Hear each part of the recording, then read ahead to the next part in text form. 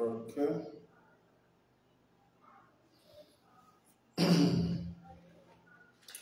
Okay. Good morning, good afternoon, and good evening. All depends the part of the world you are joining us from. I am MAZI CHIKA, and of course, uh, we are here once again to roll. Yesterday we paused to a point because at a time we couldn't drive on, owing to the fact that there was a bigger Ipob activities out there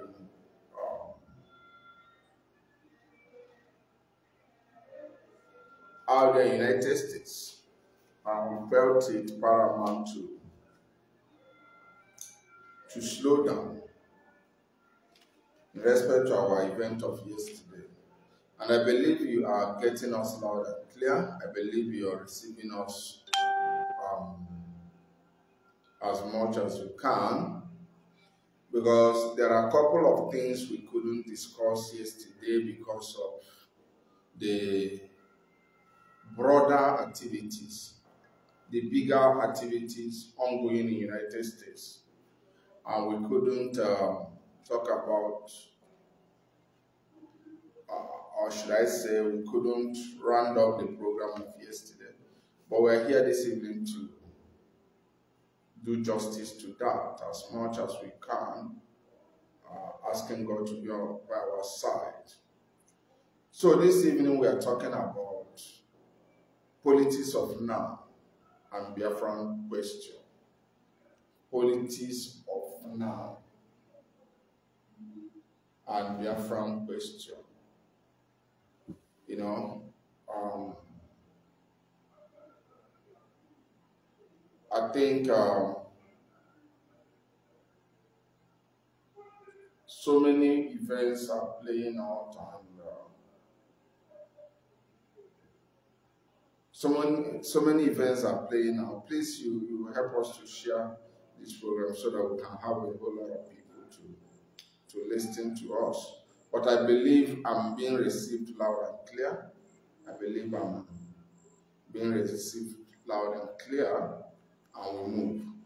So there are a lot of things happening, or should I say, is a socio-political development that are, taking place, taking shape.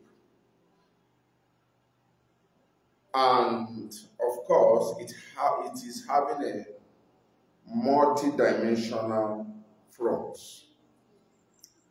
The essence of us talking about this is because people tend not to understand the issue of social evolution, issues of social development, and what and how a responsible movement or responsible people should maximize every single development. For your information, I had people making this assertion that those who were here earlier before now in the struggle for Biafran restoration seem to have, moved into discussing or supporting a particular, candidate in the ongoing political activities. I've had people say that, I've had people now giving such narrative. But one thing I would want us to understand, and it's very, very important that each and every one of us understand the reality of it. What is that thing? in every socio-political development, you have the active minds and you have the passive minds. I'm going to explain. In anything that is evolving, in anything that is happening, in any occurrence, or should I say, in any development, you will have the individuals who are into that development owing to the fact that they felt this is a trending issue, or this is what people are talking about. And there are people who are actively involved in that project. So, to those who don't understand some social development, when they see the passive minds, I'm talking about those minds who are not fully, committed to the project. When they see them switching over, the subjective minds will start making assumption that the totality of individuals in that project are switching over. Me, on individual scale, I respect people's political choice. I respect people's decisions. It is their right. But what is not true in the whole scenario is for you to say, because Mr. A, who doesn't understand what he joined earlier, is freaking out, means that Mr. B will also freak out. This is where people are really getting it wrong. And in the course of this program, we are going to talk about a whole lot of issues so that people understand the psychological disposition of a people. You see, when you don't understand the mental disposition of a people, trust me, you will have a whole lot of things poorly narrated, poorly submitted, poorly interpreted. You really need to understand the sociological disposition of a people, how the people think, how they react over an issue. Then you can now appreciate your own right strategy to harness every single opportunity. MAZI Francis Wafo, so you must understand this, and this is where most of us, especially those of us in this struggle, don't understand it. Now, we are coming to the current political development, and make no mistake about this, whether you like it or not, Nigeria has deeply been embedded in ethnic politics. Let nobody deceive you that there is no ethnic correlation of political drive in Nigeria. It has been there. And how has this political permutation been? It has been the Fulani is hiding under the umbrella of Northern agenda, which is false, lies and deception, versus our, southwestern brethren, believing that whatever they are going to do, in every manipulation they are going to manipulate among themselves, they are going to make sure that the Igbo man is excluded. That has been the general picture of Nigerian political space. Make no mistake about that. That is reality. As at this moment we are discussing this program, it has been the permutation. It has been the Fulanis and the Yorubas political gains. And that system has deeply been entrenched to a point that both the Fulanis and the Yorubas don't need to deny or exclude the Igbo man. Rather, they have so much consolidated a system that they just have to use the Igbo man to exclude the Igbo project or interest. And that's why most of you have not taken time to ask questions like this. Dave Umahi, Hope Uzodimo of Imo State and not the rest of them. Few months ago we were shouting, it is our turn. It is our turn. Why is it that immediately they were excluded, immediately they were denied, immediately they were mesmerized in their various political parties? Why is it that the same people who were shouting is our turn, who were shouting where is justice, the same people are also fighting their own brother who desires to also attain the same height in another platform? So you can now understand the level of mental servitude they have consolidated on the ground. So it was politically correct, so to say, and a passive political thinking. It is a political correctness for an Igbo man to sabotage his fellow Igbo man. In fact, it is a sign of contact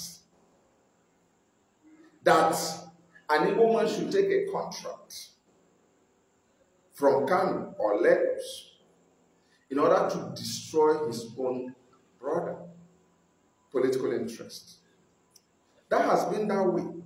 And every single one of them subscribe to that. Every Igbo politician or every Nigerian politician of Igbo extraction subscribed into that.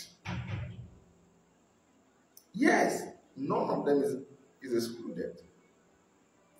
The concept of servitude, they were so subjugated in a way that they have accepted it as an act of faith to be slaves. So if you see any single one of them today trying to gather some level of momentum, trying to gather some level of courage, it's owing to the fact that IPOB, through her blood, through her, undeniable sacrifices, have shaken Nigeria to her foundation, and today, these individuals you're seeing having voices are riding on the sacrifices of IPOB and most especially MAZI Nnamdi. But does that mean in any way that their so-called political, should I say, I'm very careful with my language, but does it in any way mean that their political voyage, irrespective of who is involved, is their political voyage worth sacrificing the golden project for freedom? Let's be sincere, let's be objective as much as we can. Is their political drives, is it worth destroying? Is it worth abandoning? Is it worth jettisoning? the drive for self-determination. You see, I always say to people, any people or a group of people who love a comfortable path to success are bereft of ideas. If you think, let's see if this will be an easier way to whatever you want to achieve, you will definitely, get what we call shipwreck. And that's exactly what most people are doing today. They believe that the path at which IPOB is going is much expensive, much costly, and of course, much demanded. So therefore, they believe that with the subscription to certain political movement, that will be an easy way for a shortcut to the realization of their illusions. But they fail to understand. That even the part they think is going to be easy is definitely not going to be easy. The part they think is an easy part, they fail to understand it's not going to be easy. It might end up, being a part that the primordial forces will do everything to frustrate it. And because majority of subscribers to these political drives are people of fantasies, illusions, they won't have what it takes to drive it home. Of course, IPOB has already mastered and evolved herself through pains, penuries, sacrifices. IPOB has accepted it as a norm towards whatever she's driving to. So you don't threaten IPOB with anything, because already she has been so committed in sacrificing anything in order to make sure her voice is heard and her right for self-determination is granted. But how many of these people who are into,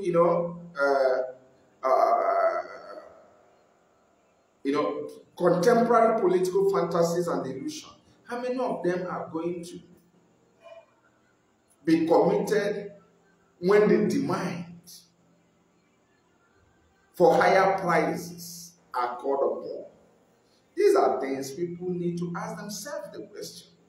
Because for information, we are having a very serious issues. To be honest with you, we are having a very serious issues.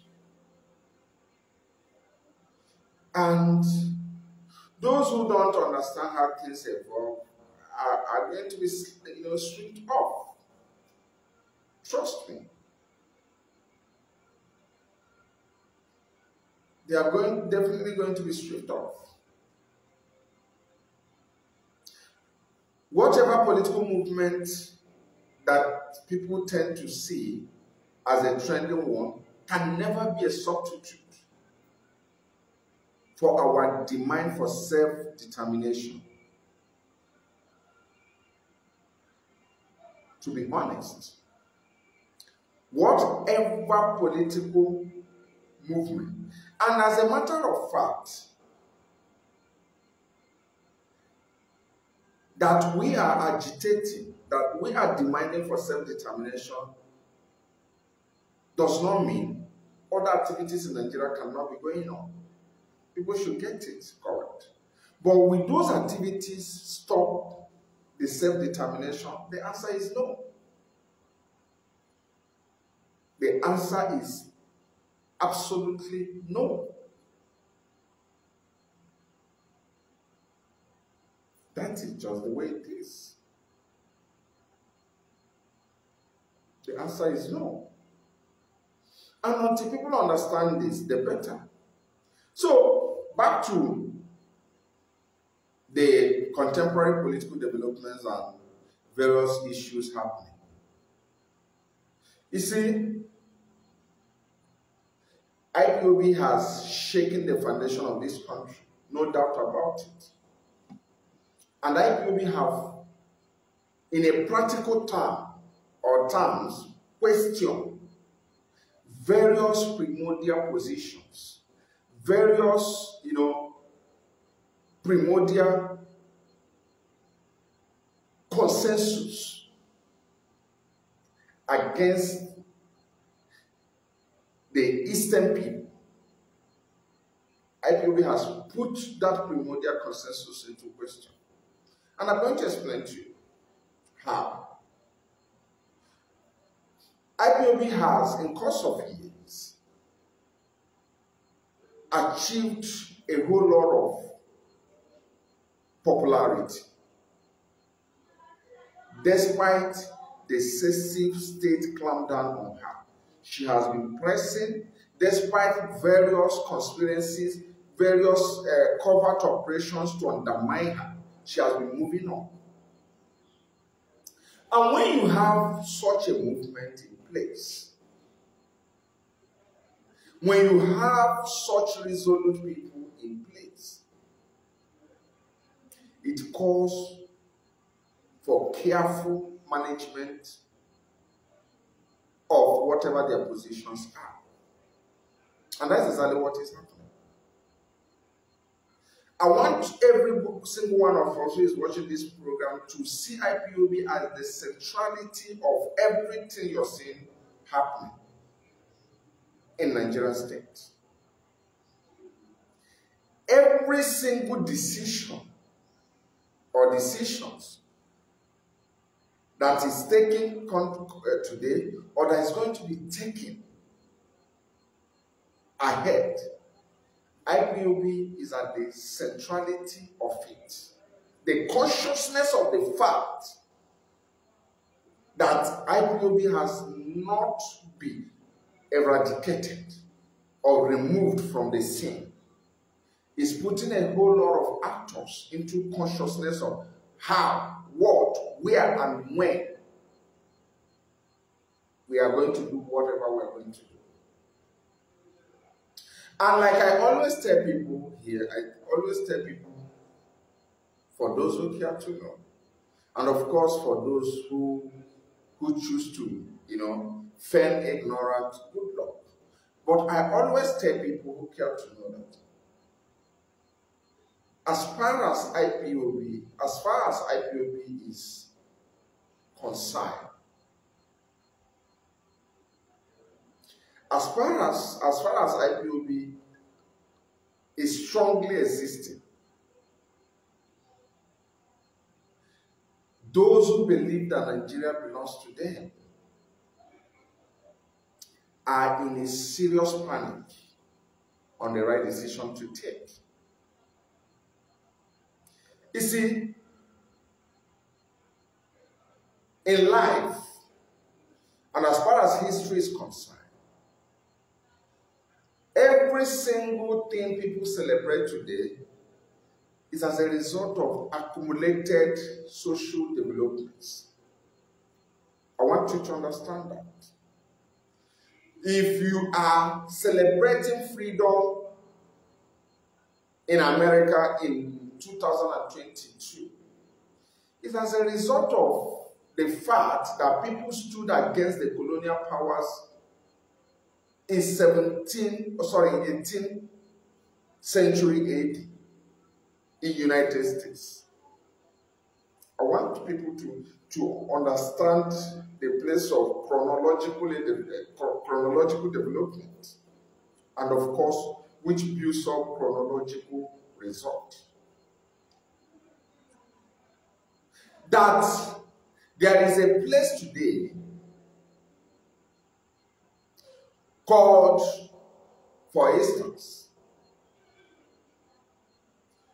State of Israel, is because in 1917 or before 1917, people agitated.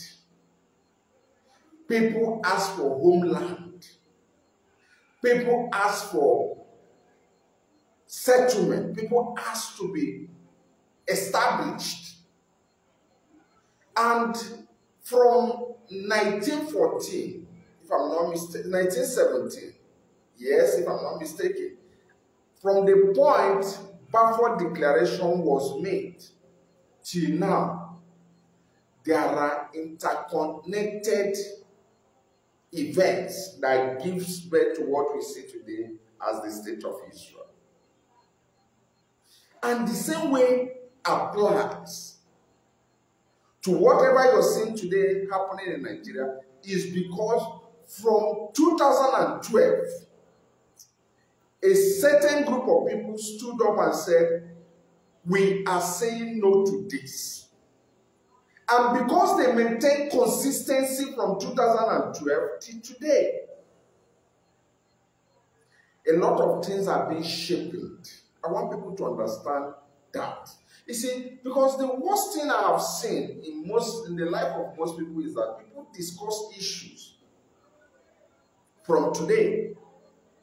Or should I say, it's owing to the fact that majority of us, we are not exposed to the rich, ornaments of history.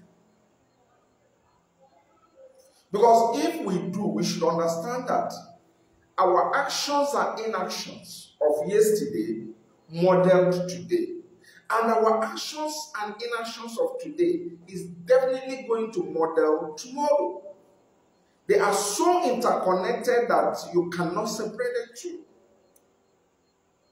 Just because somebody gave birth to your father, that's why you existed. If your father was not giving birth to,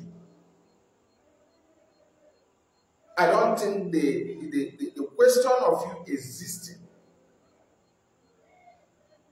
will be there. And the same way it applies to the contemporary development. Every single thing they are trying to do, they are trying to work out, they are trying to manipulate, are geared towards how do we manage the IPOB's agitation. You see, IPOB has quite evolved. She has faced a whole lot of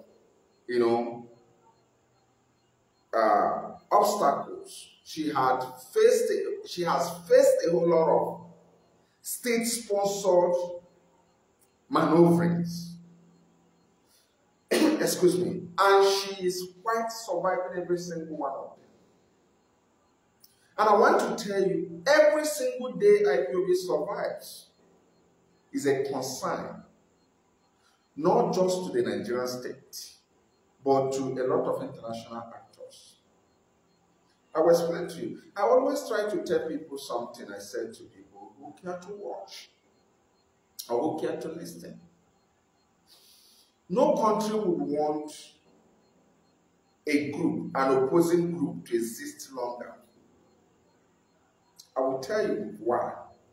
No country would want an opposing ideological entity or group existing within her.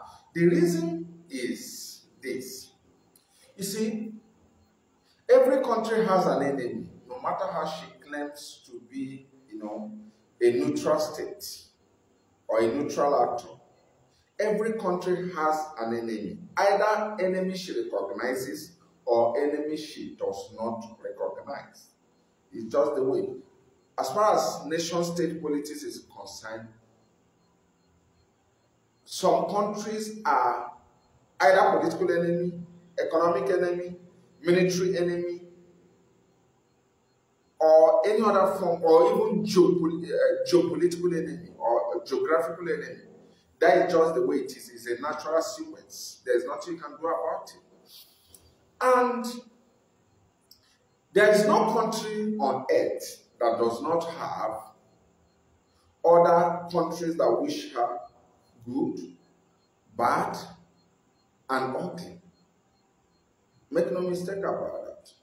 And because of that reality, because of that existential reality, no country wants an opposing ideological group existing within her. Same applies to Nigerian state. While Nigerian state is doing everything she's doing to undermine, to stop, to balkanize, to put confusion, to bring the antis of destruction, or what we call implosion, when something has internal burst. Why Nigerian state, and by extension some foreign actors, want to get IPOB imploded is because they understand that the more IPOB exists, the more she becomes a point of attraction to enemies of Nigeria. Enemies of Nigeria might want, I use the word might, want to reach out to IPOB. Or might want to say, okay, IPOB, you have fought quite long for your freedom. We want to give you support. This is just the way it is. And for the fact that Nigerian government for over a decade had tried all she could to stop IPOB, to no avail. She had tried every single, machinations to undermine IPOB. It seems none is working. Also, by extension, those countries that have interest in Nigeria, make no mistake, because Nigeria is just an outlet. A lot of international actors come here, take whatever they want, and get out unaccountably. And they also dump whatever they want to dump unaccountably. So when you have such a polarized entity, when you have such, society that lacks control, and you are heavily benefiting from such destabilized environment, you would do everything to encourage her sustainability. It's a natural thing. It's all about interest. I used to tell some of us, I said, when you understand the politics of interest, definitely you'll be matured. You won't be, hit here and there by events happening around. Because you first of all look at, is your interest protected? Interest is beyond sentiment. Interest is beyond emotional drive. Interest is beyond illusions. Interests are well calculated policies which are geared towards actualizing at all costs. You frame out your interests and you pursue it vigorously in any way you could. So, the likes of Britain wouldn't want to lose Nigeria. Even the likes of United States would not also want to lose Nigeria. Because one thing most of you don't understand is the dirtiness that happened in Nigeria. Nigeria is so a very disgusting entity that she supplies hugely human organ. A lot of human organ extractions are happening in Nigeria and they're exported in the black market. So if you come to countries like India and the rest of them, and they have the understanding that while they might not easily smuggle out human organs in a well-controlled and organized society that in Nigerian state they get it from any angle. Do you think they would want such an entity to fizzle out? Such an entity, they get human organ as they desire. Do you think a country that we are told that United States is running 3 bio labs in Kaduna, in Lagos, and in Abuja, what United States is very careful to run in her own soil, she's running it in Nigeria. And of course, using Nigeria's environment and her people as a guinea pigs.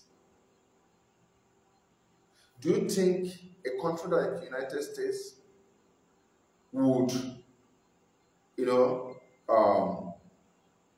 easily,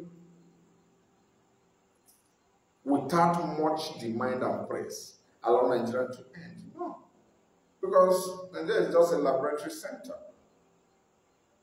And of course, do you think a country like UK, that her multinational companies operating in Nigeria, extracting her resources unaccountably, would want Nigeria to end? No. Also, if you look up north, where you have United Arab Emirates,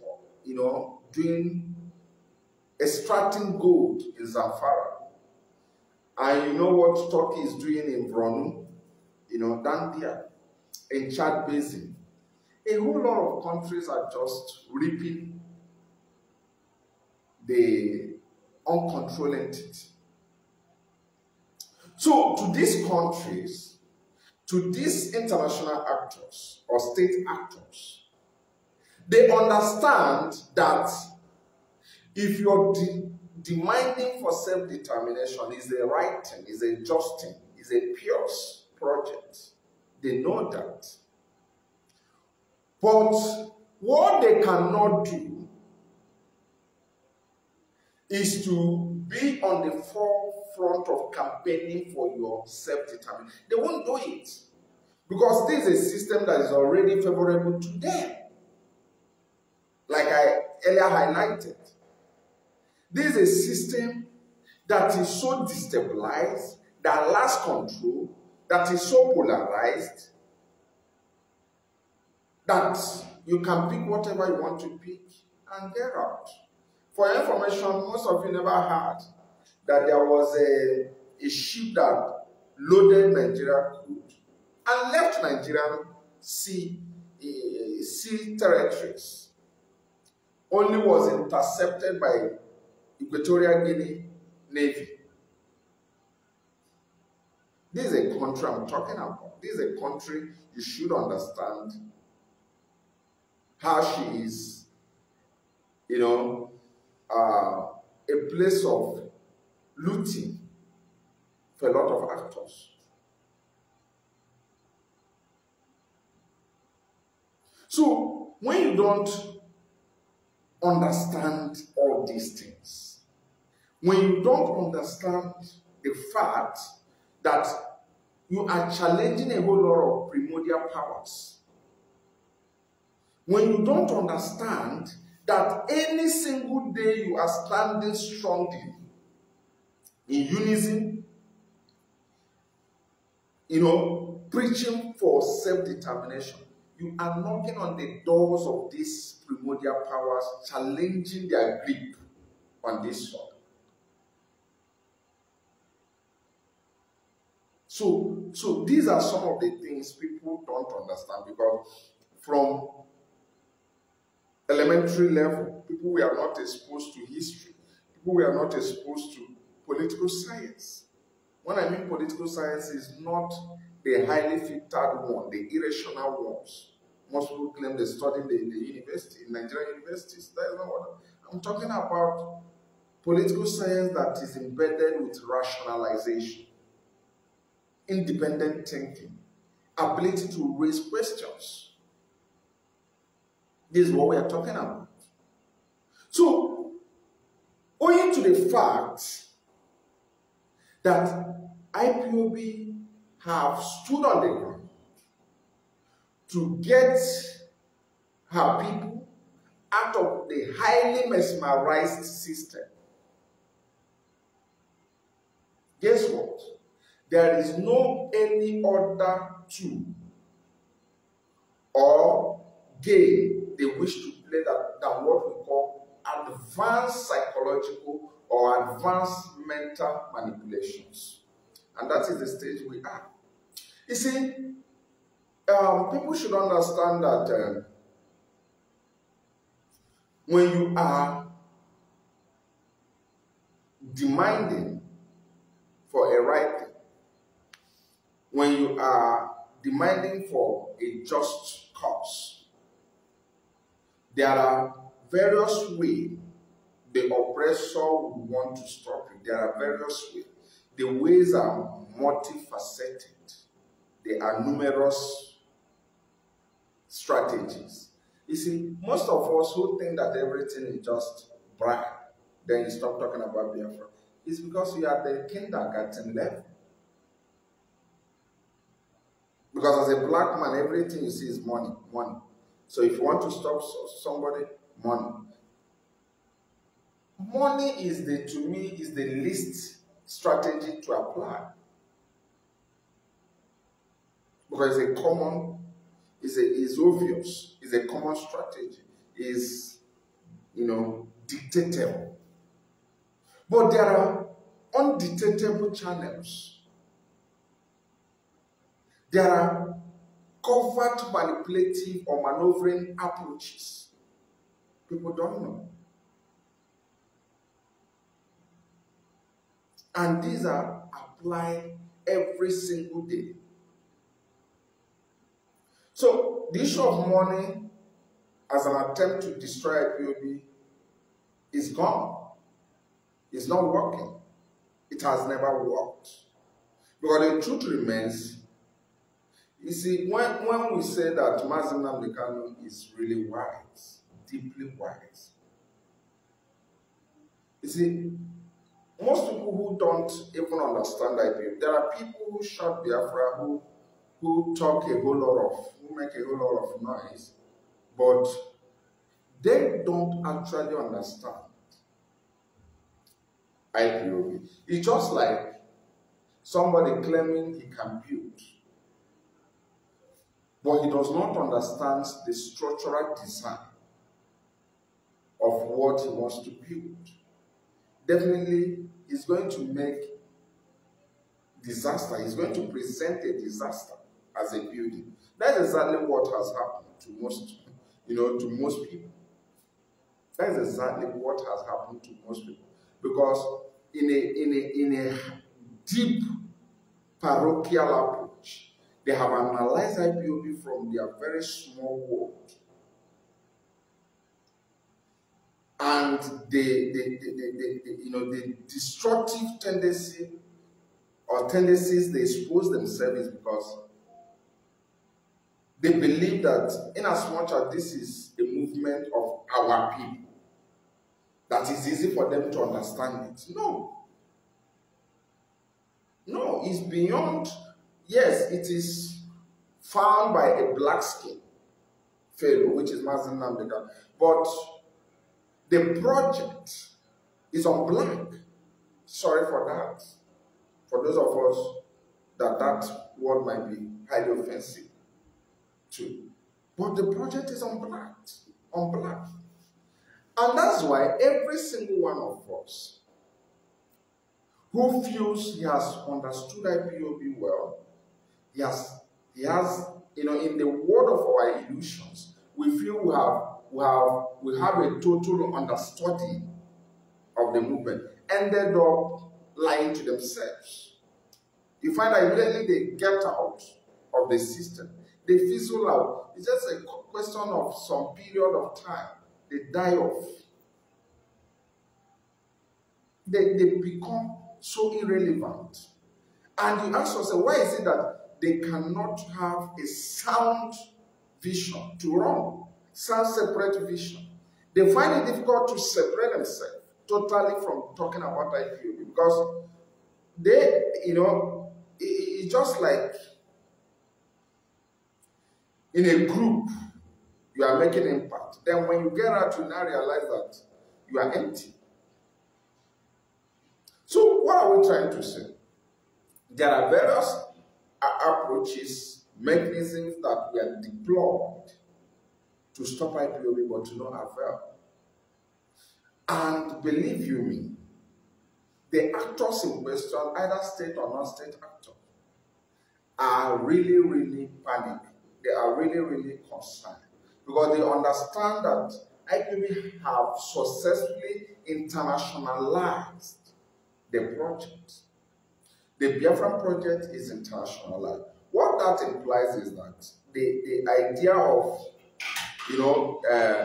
giving it a media blockade, a media barricade, is no longer feasible.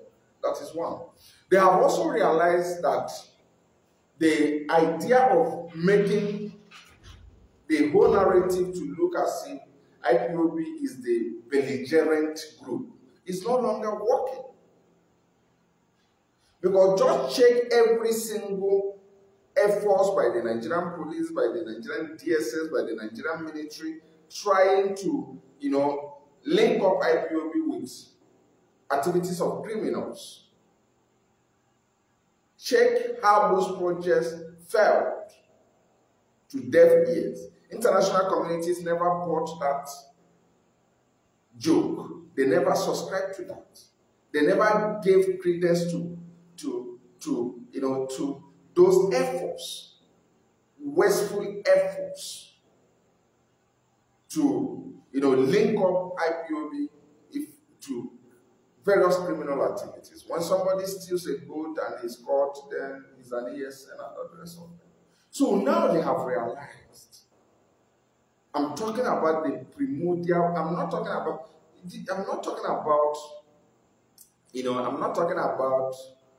those in government only. I'm talking about the powers that have been deciding the face of Nigerians. These powers could be found in UK, in London.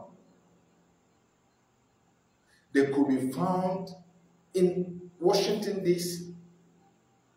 They could be found in Brussels. They could be found in most cities of the earth. They are beginning to get worried. They are beginning to understand the efficacy of consistency of IPOB and how that is likely, if no urgent action is taken, how that is likely going to end their business in this part of the world. And what are they doing now? And this is where I want you to, listen to me with a liberal mind. Listen to me with a rational mind. My submission might not be the ideal one. My submission might not be the perfect one. But you own yourself the responsibility to, get yourself off the garment of sentiment and listen to what I want to say. So they are worried. They are concerned over the activities of IPOB, how IPOB is able to, maneuver into the complex scenarios and situations. And they felt if nothing is not done, definitely a lot of things are going to be done. For your information, those of them you see seem to be backing P2B political drive. I'm talking about the likes of Obasanjo and by extension some Western lobbyists and groups. They are not doing that because they naturally want to do that. This is what most people don't understand. They are not doing that because they naturally want to do that. Before them, every single one of them is realizing to the fact that, you know, let me tell you something, and I want you to understand this. In Biafran project, listen so that you understand. In Biafran project, or should I say, there are two opposing ideological drives in Biafran land. Now, these two opposing ideological drives, they all agreed that there is exclusion, there is marginalization, and there is dehumanization of the Biafran people. They all agreed. They are not denying. Whether you see them in APC, those APC members of Biafra extraction, they know that there is marginalization, that they know there is exclusion. Whether you see them in PDP, they also agreed that they are wrong. Whether you see them in IPOB, IPOB also agreed to the fact that there is exclusion, there is marginalization, and all this. Now look at where the two ideologies are divided. Now, the concept of IPOB, the ideological drive of IPOB, is total emancipation, outright emancipation of the marginalized, the excluded, and dehumanized Biafran people out of the suppressive entity called Nigeria. This is the vision of IPOB. This is what IPOB wants. This is what IPOB wants. Now, to the other group, they now believe, yes, we have seen this. Where is justice? You remember the popular mantra of Obonyon, the former Minister for Science and Technology, when he was shouting on podium, where is justice, where is justice? They know there is injustice. But they now believe, these are another group, ideological drive. They now believe, listen so that you understand, they now believe that, yes, we are marginalized.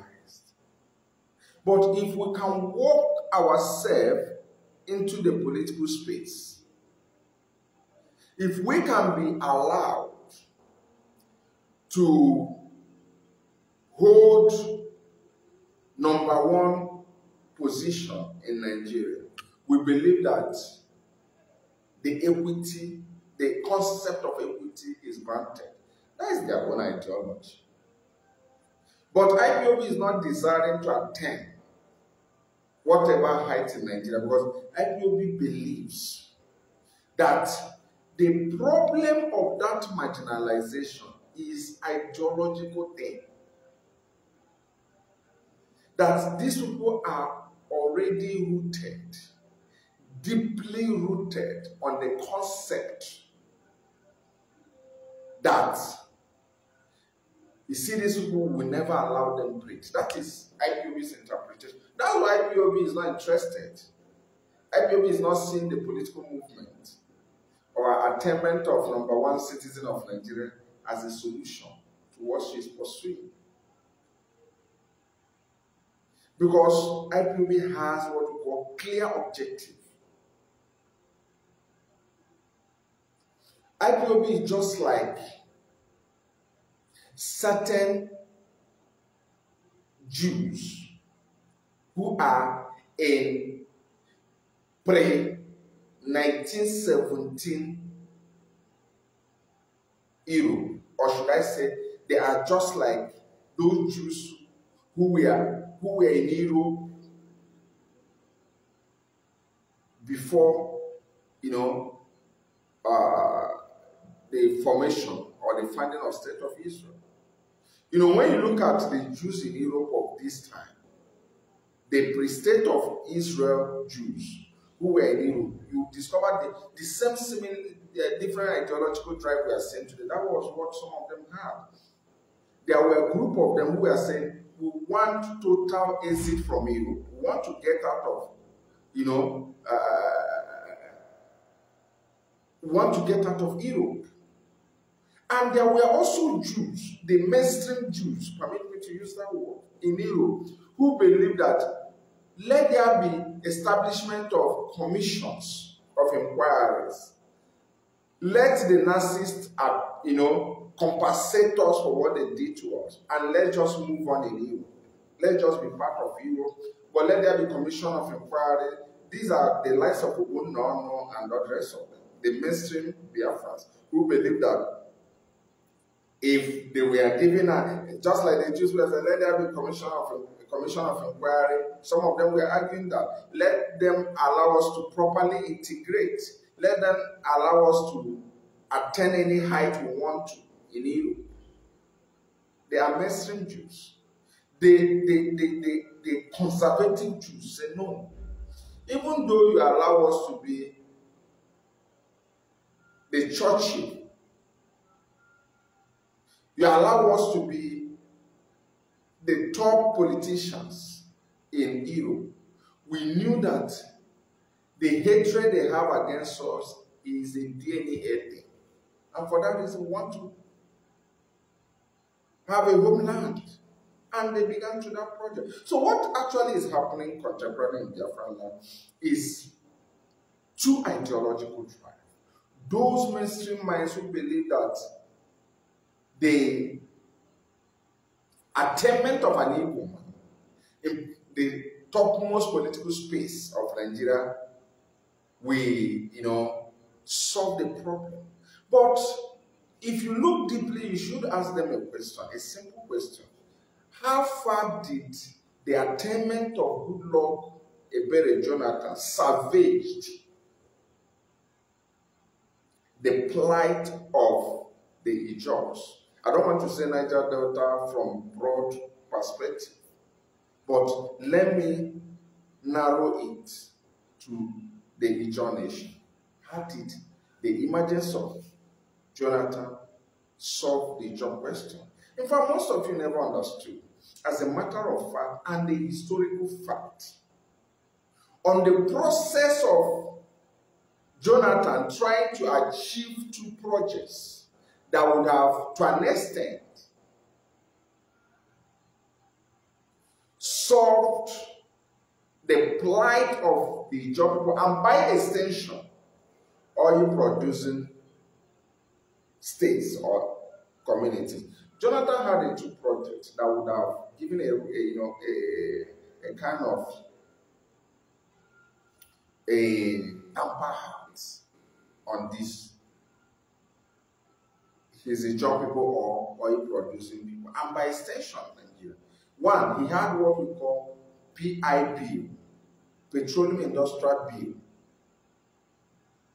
and that project was, that bill was heavily written, sponsored by Dizani Madeke, something like that. Dizani, former Minister for Petroleum that is still passing through so-called the EFCC investigations and all this. She sat down, got experts, and in that bill, the Petroleum Industrial Bill, which has not been signed till tomorrow, there have been, you see, those who think they own Nigeria destroyed that bill, made that bill to be so useless. In that bill, one of those things that we wanted to fight against was gas flaring. If you go to oil-producing areas, the multinational oil companies are still flaming gas. That's why you see the Niger Delta region being the most contaminated region because of gas flaring. If you go to those oil company areas, you see there is this gas light, you see them, they are wasting. The bill wanted to force the oil companies to convert, but what they were wasting, what they are wasting is resources. And apart from the wastage involved, they are also contaminating the environment of Niger Delta. Because those things you're flaring goes to the air and they breathe it. The people breathe it. That's why, ask anybody in Ipob, he wakes up in the morning, immediately he sneezes out. The thing he gets is a black substance coming out from his nostril. Because they are living in a badly contaminated environment. So, through the petroleum industrial bill, the multinational oil companies operating in Niger Delta region were to be forced, just the way they do in Europe, in America and other parts of the world, to make sure that they don't flame those gas, rather they should convert them to liquefied gas, and the nation will make profit from it instead of wasting it. Two, they don't contaminate the environment. Do you know what? These multinational oil companies fought Goodluck's regime. They mobilized their international funds and blackmailed Goodluck's government. And guess what? He was removed out of their ways. That is one thing. The next thing was the petroleum industrial bill wanted to return the power of oil well ownership to the host community against the northernization idea, where these oil wells are owned by northerners. The bill wanted to return it to host community, that the host community should own their oil wells, and certain remittance should be paid to them, as it is applicable in Saudi Arabia, in UAE, in Qatar, in Oman, in Bahrain, in Kuwait, and other oil-producing nations of the earth. The host communities are the primary benefactors of these natural assets. That was what the bill wanted to implement or initiate. Remember, I told you it was not a new idea. It is obtainable in Saudi Arabia and a lot of countries.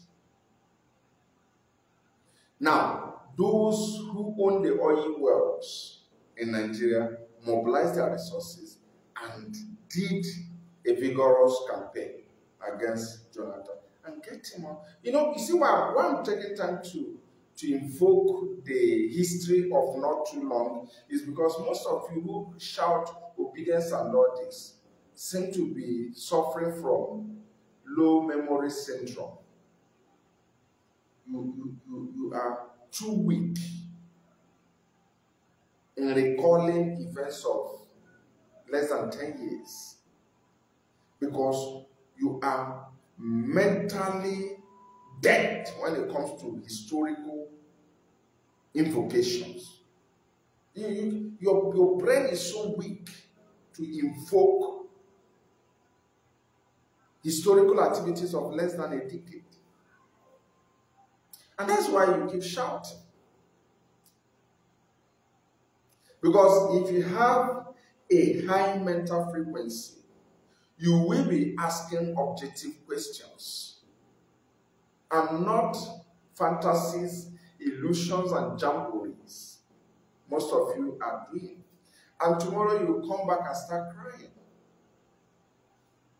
And of course, we that have inculcated and embedded the wisdom of history in us, nothing shakes us. We cannot be heartbroken. We naturally don't get heartbreak or heartbreaks. Every single trend IPOB member, of course, if I talk about IPOB member, I'm not talking about the on and off elements. cannot have a mental depression.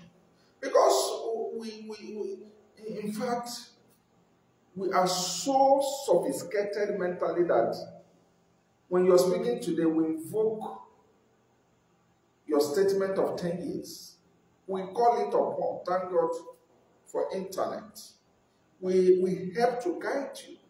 We help to moderate you. We help to let you understand that you're not talking to fools. Because every single person has an antecedent.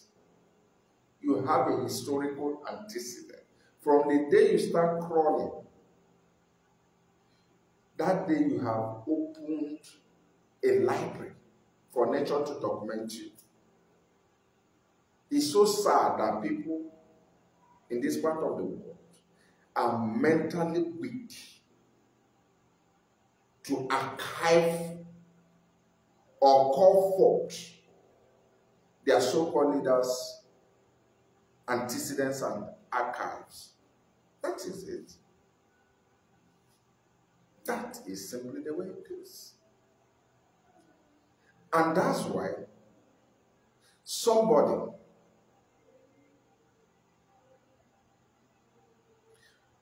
who wrecked down a particular state will start telling you that he built the best city in Africa. And some fools will buy into that.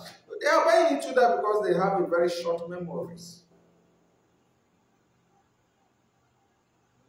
You know, people tend to spill out to John. Yes.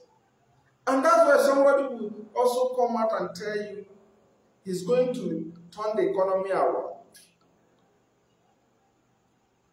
And the same person will tell you, you ask him what is his work.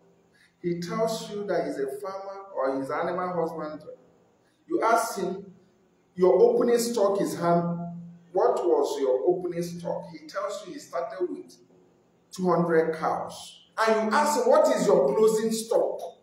As at the moment you're telling us you're going to turn the economy around, what was your closing stock? And the same person tells you that he started with 200 cows and he's ending with 200 cows. And you see the animals which are, hey, we turn things around.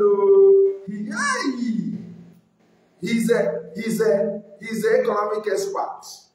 He told you a static opening stock and a static closing stock, and you're jumping up.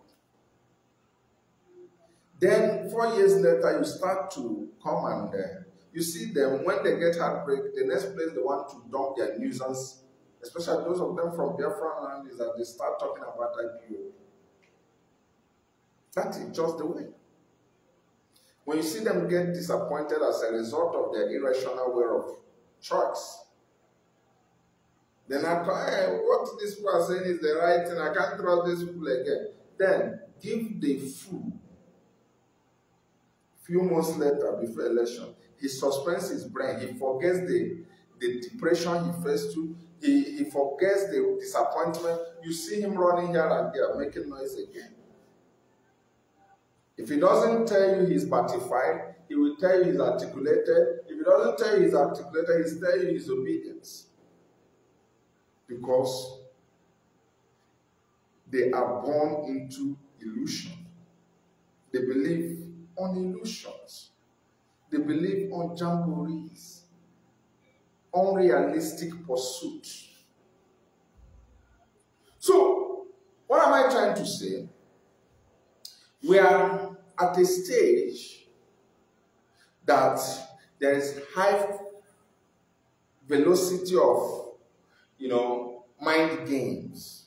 And I want each and every one of us to understand this. I want each and every one of us to understand it.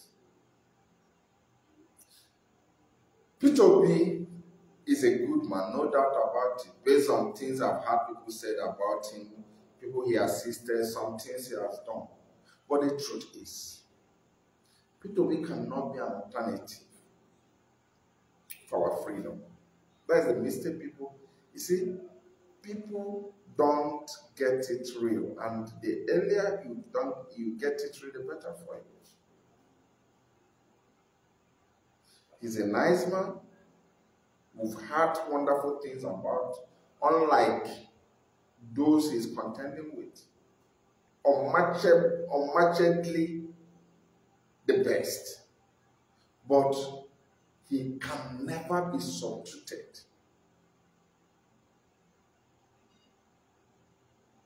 As in, the project of our freedom can never be substituted to him or with him. Yes, after 4 years, we start wondering, what is the problem?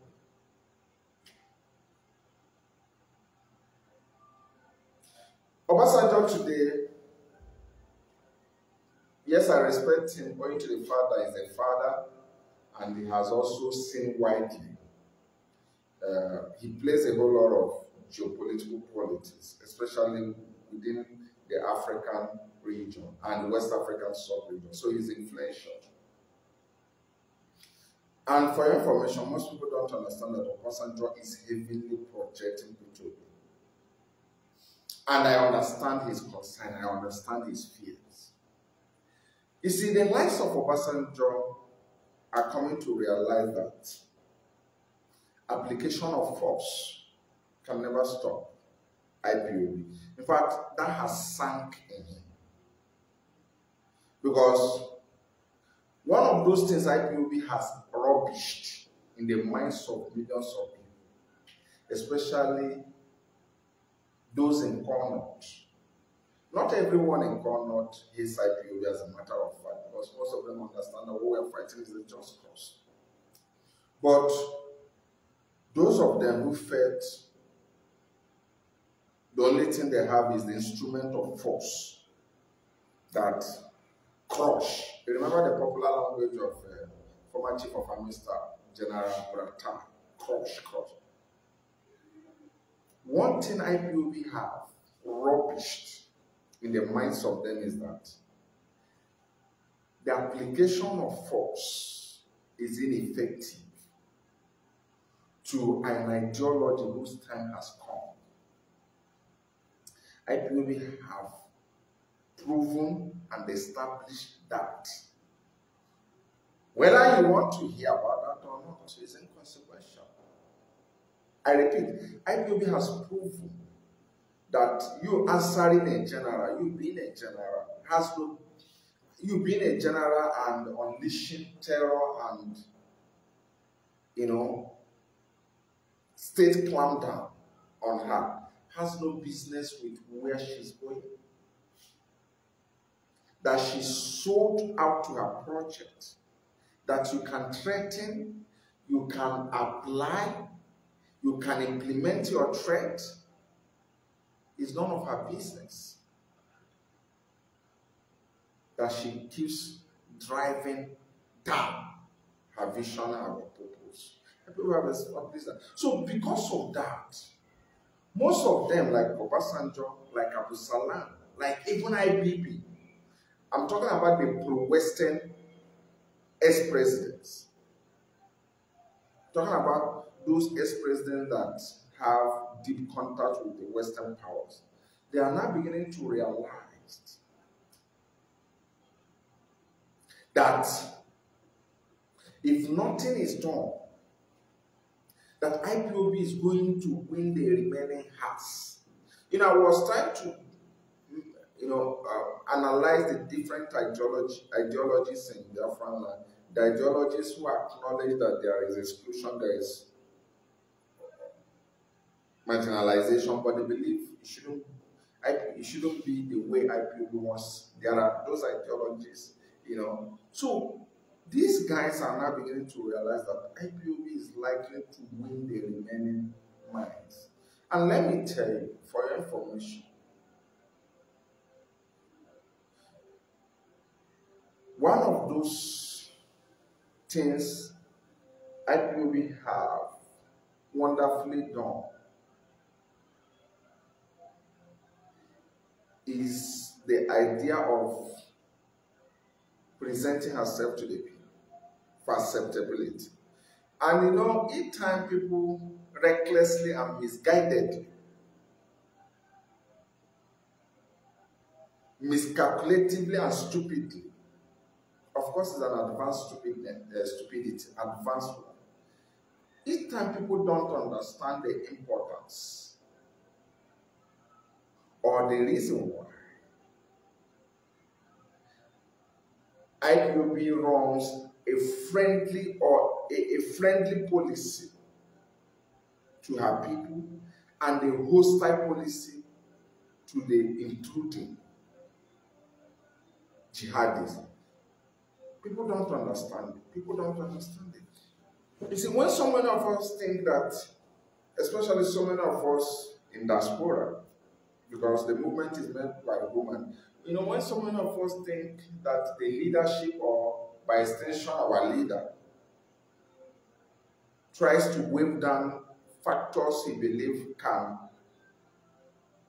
add up to the suffering of our people. Like when he says sit at home should not be, okay, let's do it anytime our leader is going to court. And some people who are in diaspora, you know, I'm sorry to say this because I have a whole lot of diaspora viewers, but the truth is that some of us are naive, some of us are very selfish. And so many of us in diaspora, they go to their work, they return back, all they do is they log into internet and say, shut down the Biafran land for 1 month. Ignorant. And they fail to understand that what you're fighting is for the people. And any day the people feel that you're adding to their pains, you're adding to their horrible experiences, they will delegitimize. They will withdraw that their support. Or when some people say, everybody mobilize ESN are supposed to be in the bush against the terrorists. Mobilize them on the street, let them, you know, do this. It's myopic way of thinking. So, because IPB have carefully and intelligently managed this, the likes of Obasanjo believe that if nothing is done, the remaining people, Biafrans who are still sitting on fence, will finally cross-carpet to IPOB project, and that is the end of Nigeria. So do you know the titles they came in?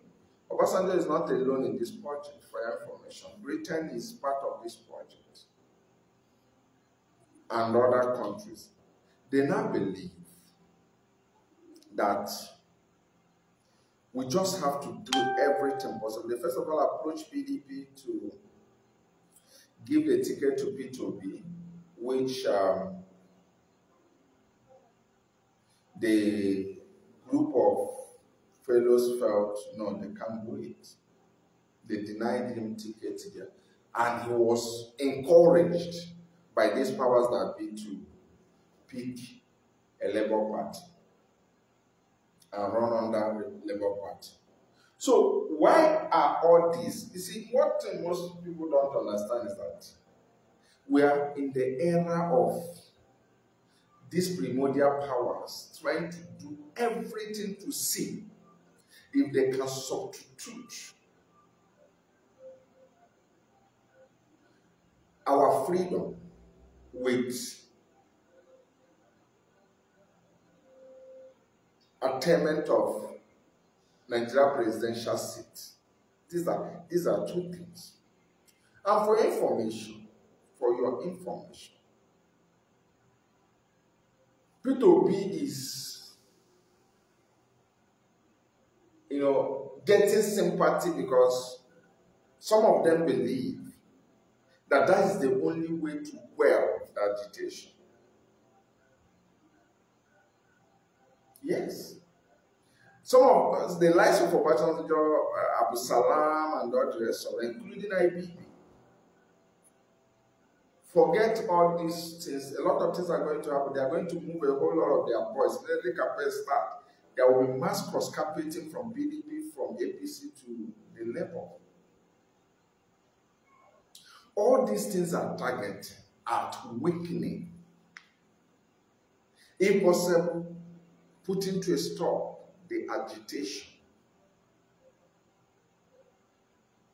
for Biafra. And let me tell us, for those of us who don't understand history quite sure, or who see things from one perspective, P2B emergence has no business with what we're doing. He can emerge. That's his own business. We have had cases, time will not permit me to invoke instances, where we have people of agitating side being appeased. It's a kind of politics of appeasement. That is what you're seeing happening. That is, yes, there is this existing fact that P2B is sound, his antecedents are really clean, and he's a sellable candidate. But beyond that, is an effort by some individuals to appease. But that is not a good appeasement, because I always tell people, the question you should ask yourself, how is P2B, all these things he has said he's going to do, how is he going to achieve it under such badly structured system? Because so many of you are jumping up and down, felt that 4 years is 40 years. And that was exactly what happened to Goodluck. Niger Delta, resource control, they gave them power. 4 years, and he thought he was going to make another 8 years in order to consolidate. They get him off the way.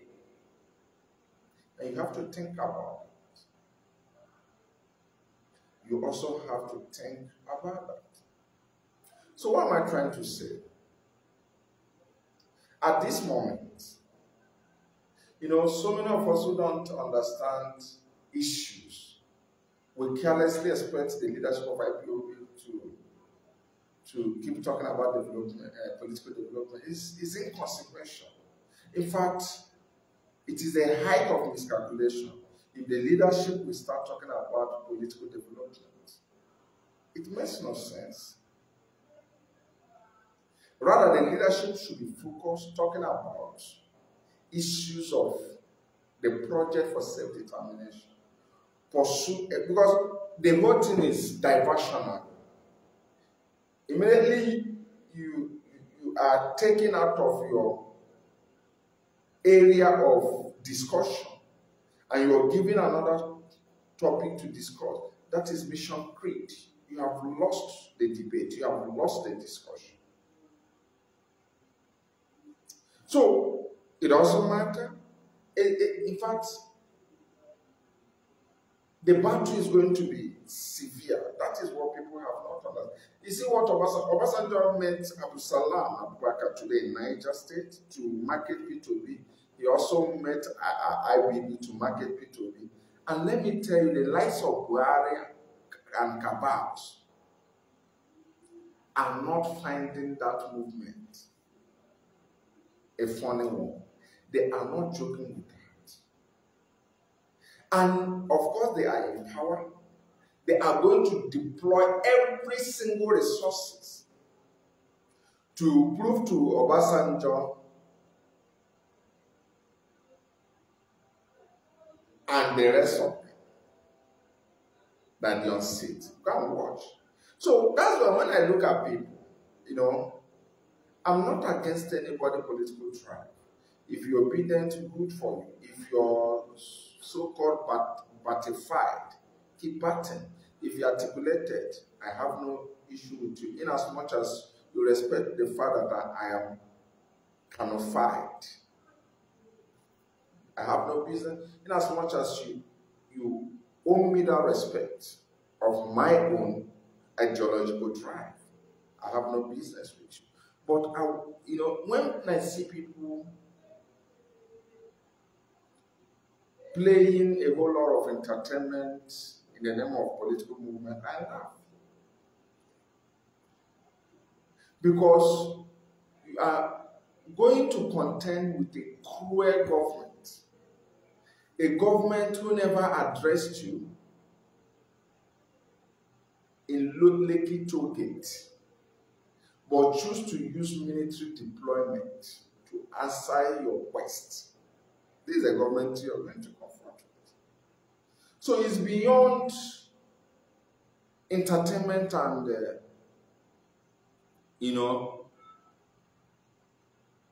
and all the rest of it. People should understand that. So, instead of asking or playing a jamboree, people should ask for the right thing. And what is the right thing? Demand for referendum. Then those who want to come together and form a united Nigeria should be by plebiscite, by the choice of the people. Anything aside that is just like serving an old wine on a new glass cup. It's as simple as that. No matter how nice late Yaradua was frustrated by the fundamentals. No matter how nice Goodluck was, he was also mesmerized. What is Niger Delta like today? Nothing. So no matter how nice Obi is also, 4 years will come. And most of you will ask him, what next? So you don't solve a bad building by patching. No. When a building has a structural problem, you don't salvage that looming disaster by amending.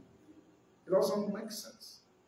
You salvage the looming disaster by outright demolition. When you do outright demolition, then you can begin and write. And that is exactly the solution. I always say it. The solution of Nigeria is dissolution.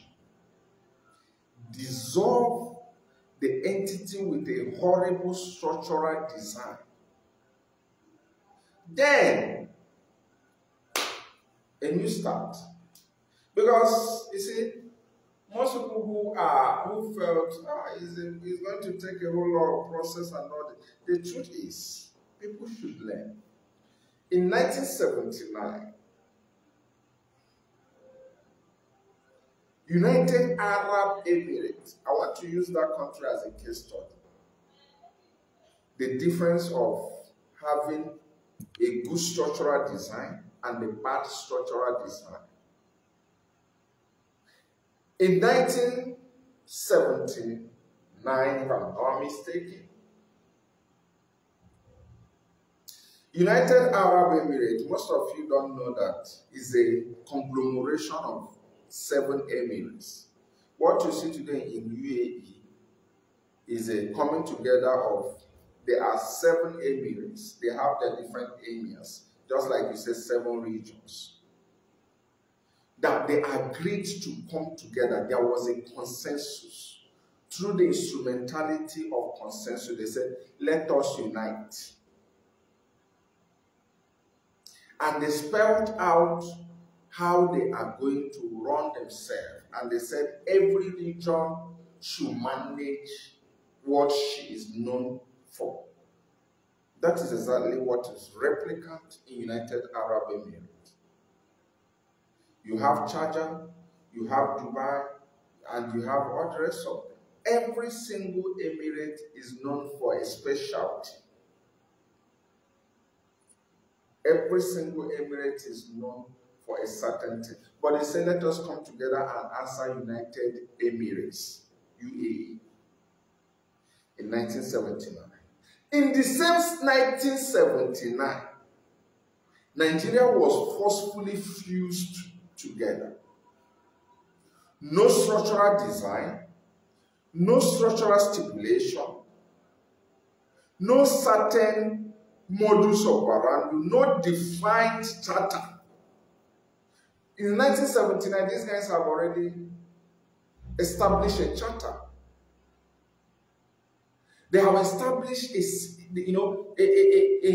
a memorandum of understanding of how they are going to respect each one's way of doing things. Each emirate, you are known for this, do this, but because we want a formidable defense, that's why we are coming together. In December 1979, Nigeria disregarded charter, disregarded structural design, disregarded memorandum of understanding.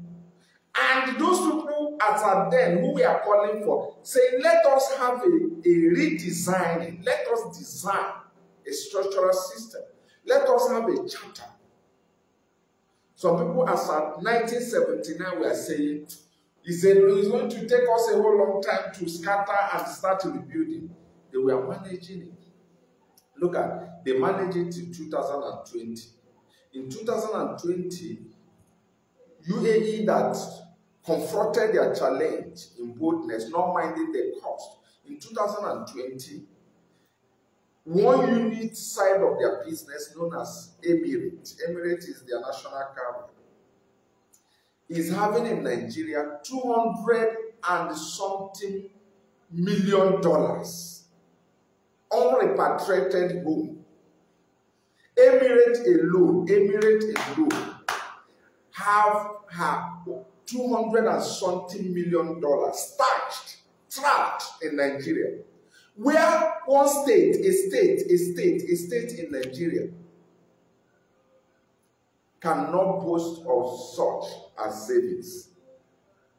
This is Emirate, just a unit, a business unit of UAE, just like a business unit, have $200 and something million trapped in Nigeria.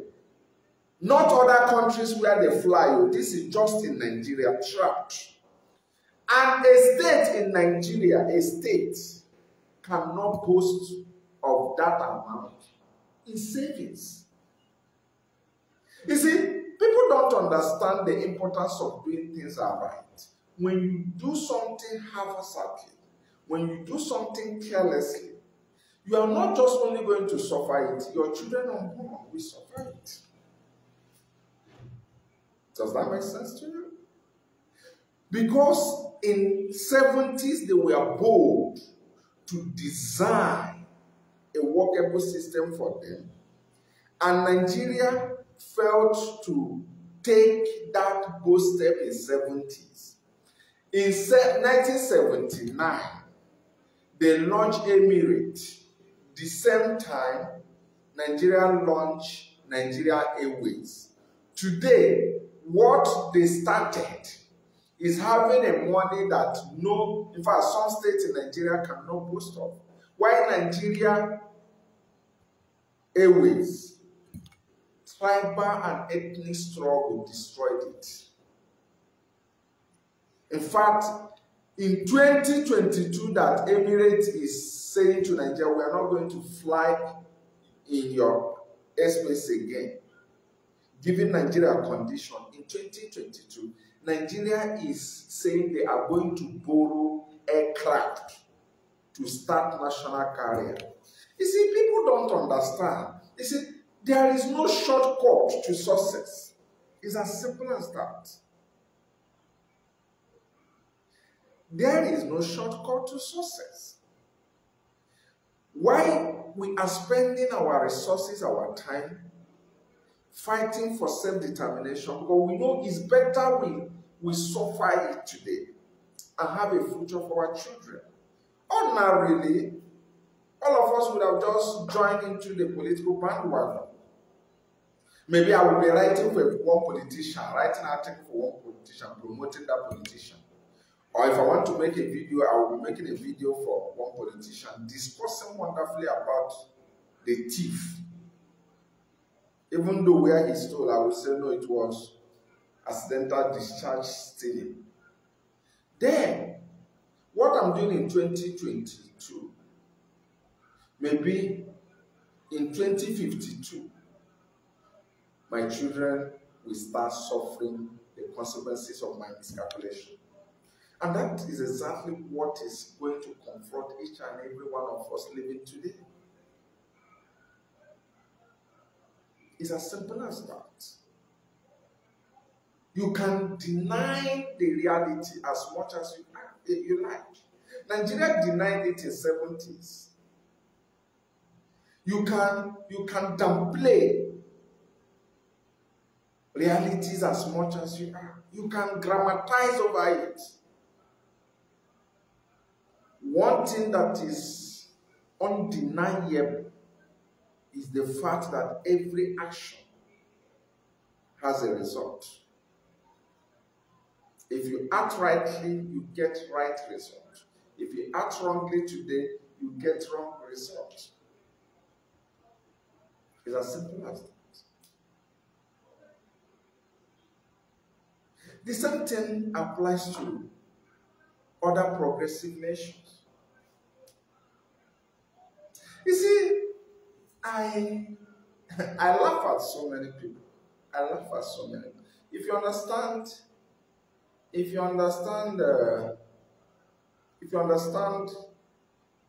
nature and the world, you will have no reason to, let me check how many minutes we have spent so far. We have spent over 1 hour and 30-something minutes and 36 minutes. So we'll be rounding up anyway. So these are some of the things we must understand. So never you think there is a shortcut to a better future. Never you think. If anyone tosses you into that, it's an aberration, simply an aberration, a hoax. Absolutely. So what is most important is for each and every one of us to understand that the quest for self-determination is a strong quest. The pathway for it is not an easy one. Anything that leads you into stupid flexibility will lead you to future bleeding. It's as simple as that. So we are not against anybody's political drive. It's sacrosanct in as much as you also respect ours. But the truth is, the end will justify the means. From here, I want to say good night. Do have a very nice moment. And may preserve us, preserve our leader, preserve the movement, and at the end, we will smile. Thank you from here and bye.